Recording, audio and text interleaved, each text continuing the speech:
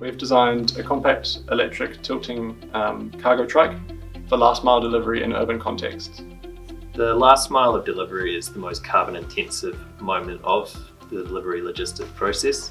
So we wanted to design a vehicle that could help alleviate that carbon footprint and some of the issues that we'd seen with existing electric vehicles for that same purpose. A much greater degree of safety as you're able to lean into corners rather than getting thrown around on a traditional four-wheeled setup. This way you have like the dynamics of a motorcycle combined with the cargo capacity of a small four-wheeled vehicle. So at the front we have two wishbone arms that are connecting to a tilting suspension hardpoint, so as the wheels move, the two wheels stay parallel. The suspension arrangement means the trike has fully independent suspension, which allows the trike to travel over obstacles like curbs while protecting the cargo it's carrying and giving the driver a more comfortable ride. When people outside university recognise that your design is something worthwhile, it really does validate you as a designer.